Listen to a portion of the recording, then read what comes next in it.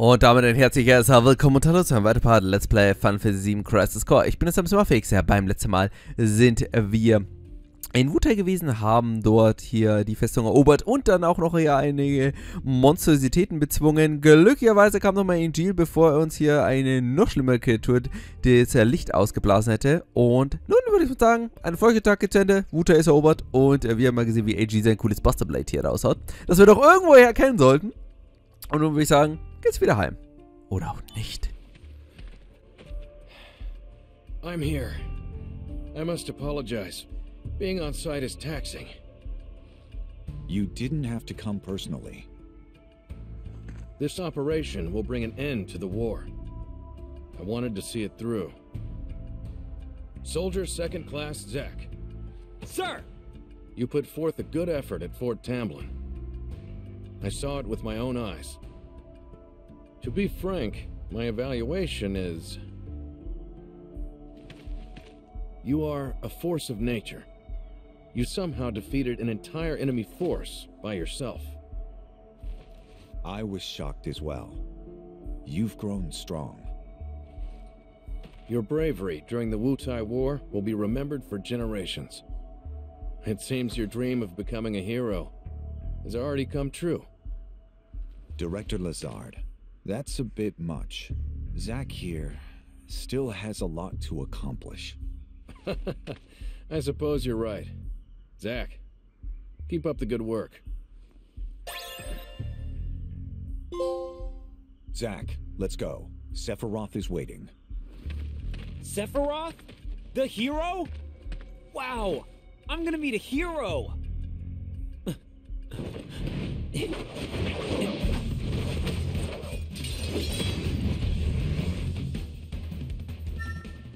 So Leute, jetzt wird es Zeit, einen echten Helden zu treffen. Also, wir sind zwar gefühlt schon einer, aber der Typ, der hat so ein bisschen mehr im Petto. Ich hasse übrigens diese Attentäter, weil die immer so seltsam rumwuschteln. Au. Komm, komm, komm, komm. Komm. Zack, zack, zack. Jetzt kommt übrigens gut aus bei ihnen. Komm, komm, komm, komm. Axt Stufe 5. I'm feeling it. Aber die goldene Frage ist natürlich, wer ist... Übrigens, wir wurden hier sehr gelobt. Das lag daran, dass wir alle Wutai-Truppen bezwungen haben. Und ja, gab's auch Trophy. Ich habe schon mal reingeschaut in die Trophys. Das ist größtenteils sehr viel Gegrinde und New Game Plus, aber... Also, öfters durchspielen. Aber das ist... die kleinen Trophys können wir machen, sowas wie das.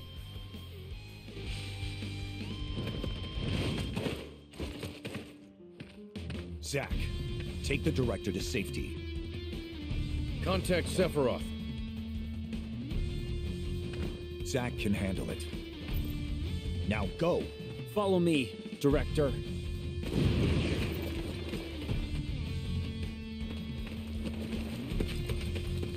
Director Lazard.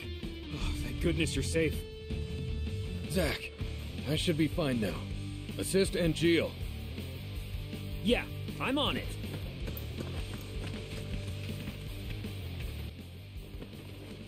So, da. Machen wir. Alles für meinen Boy NG. So, speichern wir nochmal kurz. Zack. Das Artwork ist immer so geil von den Bildern. Allein hier, das ist schon das ist immer, wenn man ein Kapitel nämlich beendet, dann kommt immer so ein kleines cineastisches Bild. Warte. Ein paar Vorbereitungen noch. Komm, Angeal, der schafft es schon. Der ist stark, Mann. Eigentlich will ich schauen, ob es was gibt. Nee, ich will den Feuerarmreifer ausrüsten. Der ist nämlich sehr wichtig, weil so viel ist ja gesagt, der nächste Gegner mag Feuer.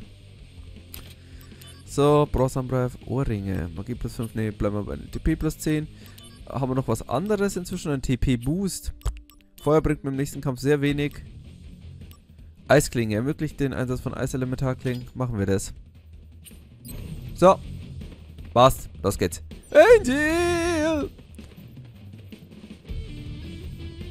Angeal! Angeal! What? These guys aren't Wutai troops.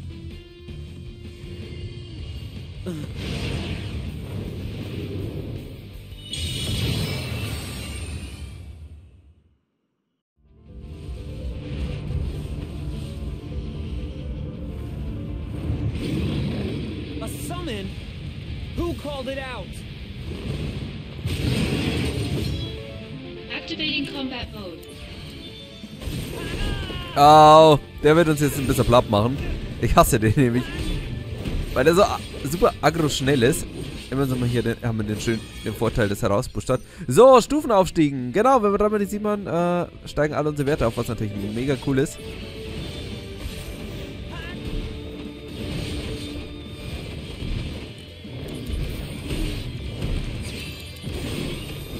So!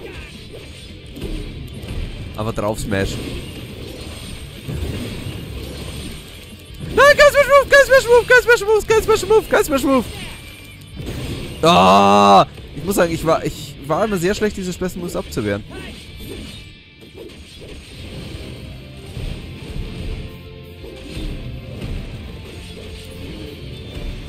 Eigentlich will ich die gar nicht abwehren, weil sie halt so mega gut aussehen. Au.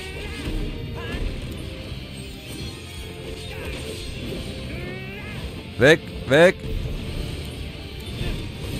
Sehr gut. Nein, wir gönnen uns, glaube ich, den Move. Wir gönnen ihn uns, Mann. Einfach weil er so mega cool aussieht.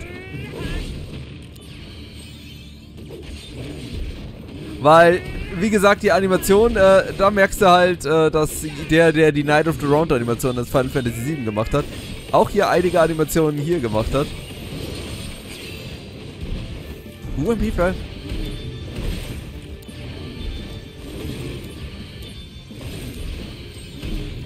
Also wenn man hier den Eisschlag hat und Eis hat, dann ist das halt echt easy der Fall. Na gut, dann halt nicht. Blub.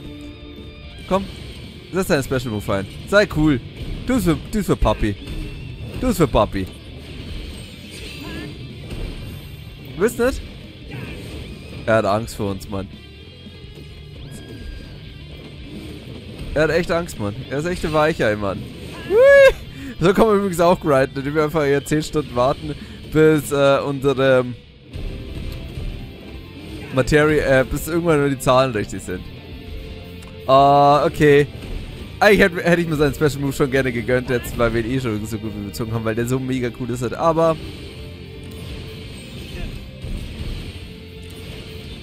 Blob.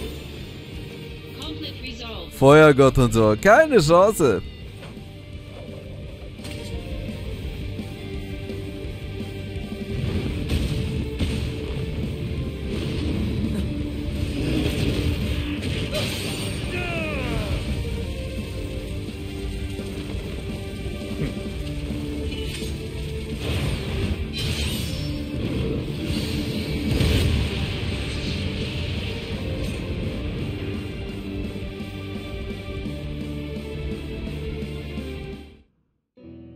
Holy.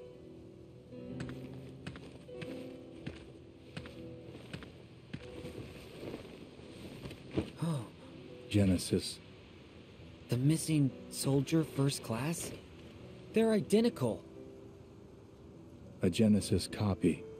Copy? A human copy? Where's Angeal? I thought he was fighting around here. So he's gone too. What? Wait, what does that mean? It means Angeal has betrayed us as well. No way! I know what kind of guy Angeal is, and he'd never do that!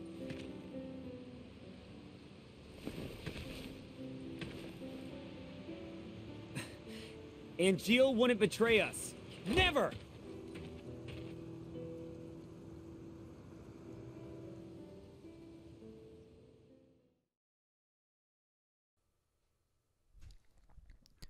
Ein Statement, liebe Leute. Also, erstmal hier gegen den Flammengott gekämpft. Wie gesagt, mir gefällt der Anfang hier sehr gut. Und dann wird uns gesagt, dass unser Mentor, der uns auch gerade so freundlich begrüßt hat, hier in Wahrheit ein Verräter ist und hier Shinra verlassen hat. Klone des flüchtigen ehemaligen Soldat Nummer 1, unserem guten Loveless zitierenden Genesis. Und wir, der irgendwie mittendrin steht. What's with Angeal? How long is he gonna slack off like this? It's already been a month. Sephiroth's no help either. Lumping Angeal together with Genesis. Genesis is a deserter who took a bunch of seconds and thirds along with him. He used copies of himself to attack us. Angeal wouldn't condone something like that. His soldier honor means way too much to him.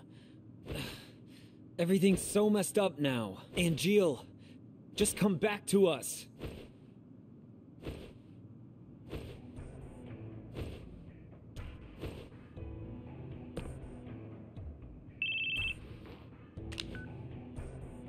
Soldier second class, Zack. That would be me. Who is this? Director Lazard wants to see you. Go to the briefing room. Hey, wait!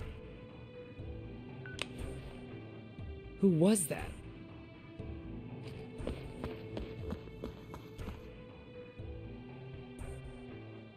Any word on Angeal? He hasn't contacted his family either. So what's this about? A new assignment. I want you to go to the hometown of our missing soldier first class, Genesis. Huh? According to the parents, they've had no contact with Genesis whatsoever. But they can't be trusted. Why? They're his family. I had already dispatched some staff, but we've lost contact. I want you to go and investigate. He will go with you. Song of the Turks. This job is looking really gloomy. Let me know when you're ready to go. Song. Okay, Leute. Das ist einer der coolsten Charaktere im Remake hier, der im Original sehr, sehr wenig Screentime hatte, hier deutlich mehr bekommt. Also, wenn Zack eine intensive Emotion erlebt und eine Bindung zu einem diversen Charakter enger wird, dann wird das Bild des jeweiligen Charakters der DBW-Matrix hinzugefügt. Die DBW stehen mit 6 Änderungen in Verbindung, wird ein neues Bild hinzugefügt, so werden manchmal bestimmte Änderungssequenzen abgespielt. Oh, excuse me. Hello? Oh, hey, it's Kunzel. Did you read my mail? Not yet. I'll read it later. I'm in a meeting in the briefing room right now. Gotcha. Hey, can I talk to you after that? I'm kind of busy, but if you can keep it short... Yeah, that's fine. All right, I'll be outside the briefing room. Kunzel. Also Beschwörungsmodus freischalten. Nach dem Erhalt von Beschwörmaterie können DBW im Beschwörungsmodus wechseln, in dem sämtliche Walzenbilder durch Bilder von Espern ersetzt werden. Stimme alle 3 Walzen überein, kannst du mächtige Esper wie Ifrit herbeirufen. Es lohnt sich also Missionen anzutreten, bei denen du Beschwörermaterie hältst. M811 Rückkampf gegen Ifrit. So, 1000 Nachrichten. Also wir könnten, das ist jetzt nämlich das Schöne, wie gesagt, das Spiel ist größtenteils lineal, aber man hat immer die Optionen, hier einiges zu machen. Unter anderem sollten wir immer hier, wenn wir die Chance haben, hier natürlich hingehen. Halten wir jetzt die Blitzmatrix. Der Missionskatalog wird erweitert. Zack. So, Hodus Labor, Wutai-Krieger. Ihr seht, da haben wir jetzt hier einiges zu tun. Oh, ich weiß nicht, ich glaube, der wird uns da killen, Mann. Egal, nehmen wir erstmal hier mit Kunzel. Before you go out on a mission, you should always remember, Also, haben wir schon gemacht. Ah. Rumor has it that it's because of the company's cost-cutting measures. Mal Geld sparen und hoffen, dass die Hälfte der Soldaten in Wahrheit die Materie nicht mitnimmt. Das ist natürlich gute Taktik. Word of advice? You should go places and do stuff before missions. You know, so you don't have any regrets. So, what do you say we go down to 1 and head to Sector 8?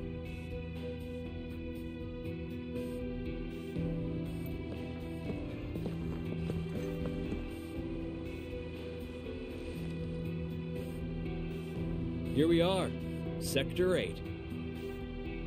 Okay, now we should split up. Wait, what? You brought me here just to ditch me? Don't you get it? This is for you. You usually have so little time before assignments, and you can get more done if you're on your own. If you want to go back, go that way. See ya, Zack. I'll be in touch.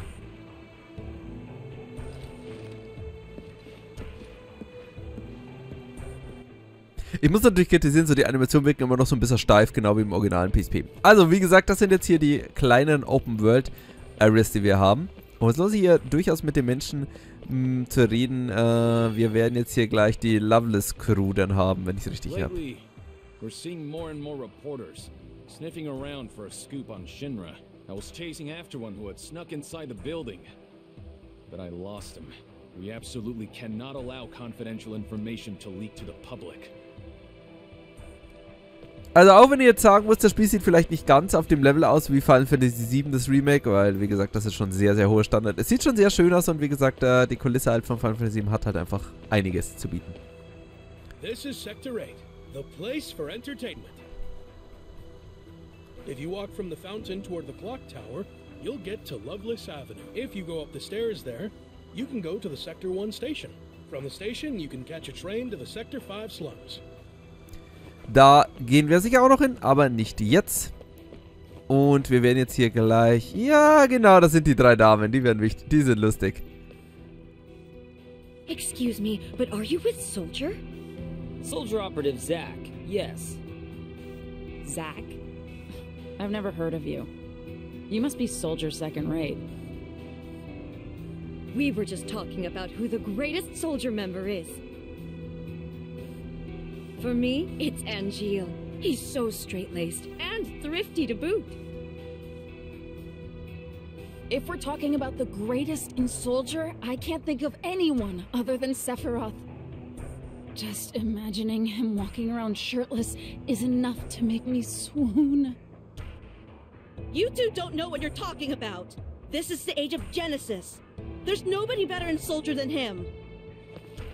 Soldier first classes have a big female following, it looks like. What sets Genesis's fan club apart is that we're better funded than other fan clubs. We have a very generous sponsor that's backing us. And we sell various merchandise too. How about it? Would you like to join Red Leather, the premier Genesis fan club? As a perk of new membership, you automatically gain a chance to win a replica of Genesis's rapier. Oh, it looks like you just received your first newsletter. Would you like to join Keepers of Honor, a fan club dedicated to Angeal? If you join now, you'll get our recent newsletters that include bits of Angeal's official profile. Welcome! You are now an official member of Keepers of Honor. See? You just received your first newsletter. Within Soldier, there's no one more popular than the hero Sephiroth. Which explains why he has so many fan clubs, from big to small, casual to utterly devoted. There's just too many to count. That's why it's important to look for a fan club that suits your needs. Ich kann ihm nicht beitreten. Tja, ist halt so. Leute, wenn diese hübsche Sephiroth auf mich zustand. Was? Sephiroth ist ein Typ? Oh mein Gott. I don't know what this Angeal person is about, but Mom's become a groupie, so she pays zero attention to me. I feel so lonely. Es ist ein Angeal-Kitty, Mann. Der ist wichtiger als du. Der ist viel wichtiger als du. So, da wird diskutiert, da wollen wir nicht hin. Oh, was sind das schon? Ein Buffet right to the wind. So, also, wir also sind definitiv im Angeal Fanclub. Sephiroth ist zwar most baddest Typ.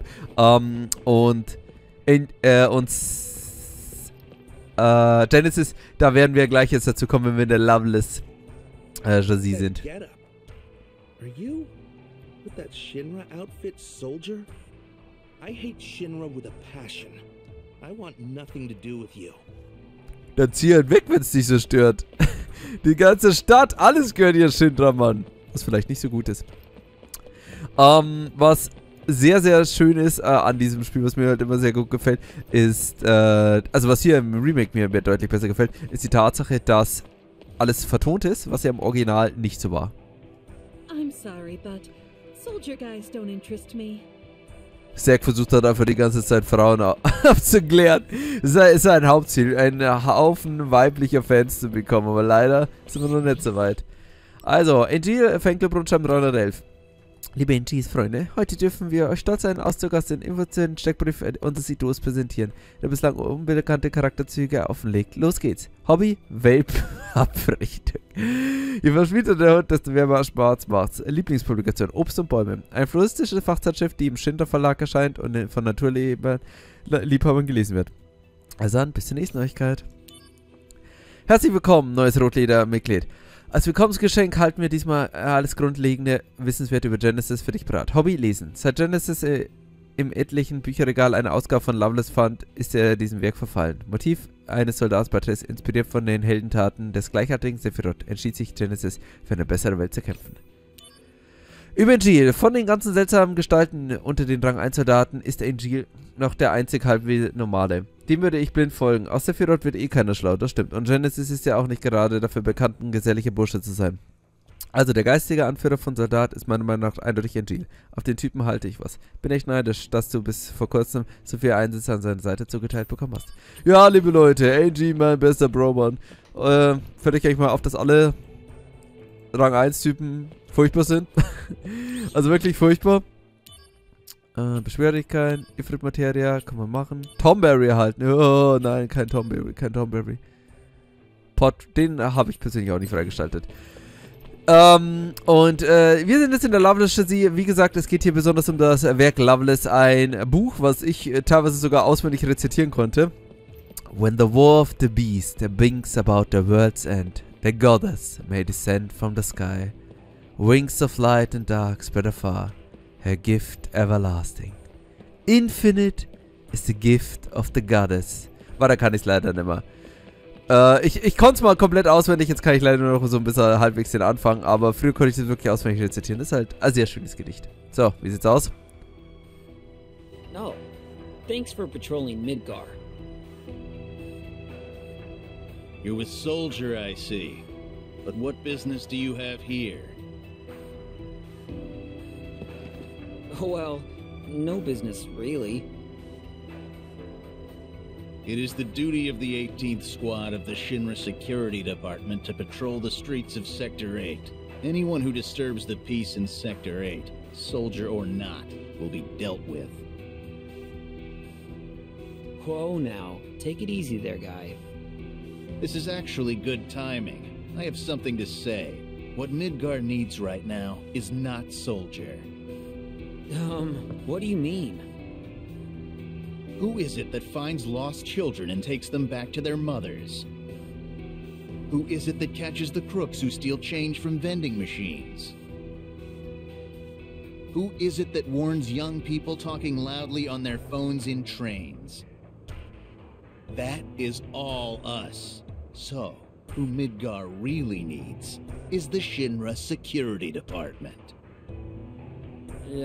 Thanks for your service? You won't be so arrogant for much longer. We'll be holding a joint training session with Soldier soon. Security against Soldier. We'll find out soon enough who the true elites are. Der Typ mag uns auf jeden Fall nicht. So, zu den Fanclubs noch, wie gesagt, es gibt hier 3. So viel spoilere ich jetzt einfach mal. Man kann einen 4. freischalten, aber das habe ich persönlich auch noch nie hingeschafft, weil ich schlecht bin. So, wir werden jetzt hier noch ein bisschen rumschauen, weil wenn ich... übrigens, das ist natürlich auch die Ecke, wo wir das erste Mal wir Aerith gesehen haben. In originalen Final Fantasy. Am I right here? It can hit 140 mph. It's got a good engine, of course, but the real secret is in those tires. Das Ding sieht aus, als wenn ich es anhuste, dass es auseinanderbricht, aber okay. Loveless. An epic tale of doomed love and shattered friendships.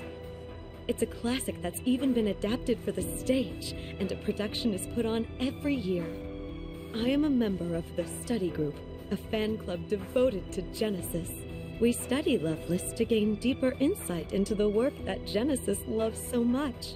We began as a group that studied the Loveless text within Red Leather, another Genesis fan club. However, we grew tired of the shallow phantom prevalent in red leather. So we broke off from them. So, would you like to join the study group and delve deep into the Loveless text? Like Genesis? Welcome. You are now a fellow worshipper of Loveless. Oh, I think you just got new mail. Why don't you take a look? Loveless, Loveless, Loveless. So, und damit haben wir eigentlich auch so alles gemacht. Ich glaube, wenn man Missionen erfüllt, das kann ich vielleicht auch schnell machen, kann man nochmal mit dem Typen reden. Und das war's dann auch erstmal. So, schauen wir uns mal kurz an. Personalsache, Personalmeldung. Hiermit geben wir die Ernennung von Rufus Schindler zum Vizedirektor und Vorstandsmitglied bekannt. Rufus Schindler hat sich eine längere Geschäftsreise begeben, deren Details aus Sicherheitsgründen der Geheimhaltung unterliegen. So, Loveless Sonderführung. Auch die diesjährige Inszenierung von Loveless erfreut sich größte Beliebtheit. Wie gewöhnlich steht die Liebesgeschichte aus der Sicht der weiblichen Protagonistin im Vordergrund, wie sie in den Akten 2 und 3 geschildert wird. Die Aufführung enthält jedoch auch Szenen der zwei Freunde, was sie sehr nah an das Original bringt. Frühere Inszenierungen haben insbesondere den zweiten und dritten Akt ins Rampenlicht gerückt. Literaturkritiker halten jedoch den vierten Akt für das Kernstück. Ob die diesjährige Aufführung diesen Akt gerecht wird, davon sollte sich selbst jeder überzeugen. Also, worauf wartet ihr noch? Ab ins Theater! Leider ein Theaterstück gibt es nicht, aber wir haben noch einiges zu tun. Und beim nächsten Mal werden wir dann erstmal in Angeals Heimat reisen. Und, Verzeihung, in Genesis Heimat reisen. Und dort uns umschauen. Doch jetzt machen wir erstmal einen kleinen Cut und beim nächsten Mal geht es dann weiter mit Let's Play Final Fantasy VII Crisis Core. Vielen Dank fürs Zuschauen und bis zum nächsten Mal. Ciao!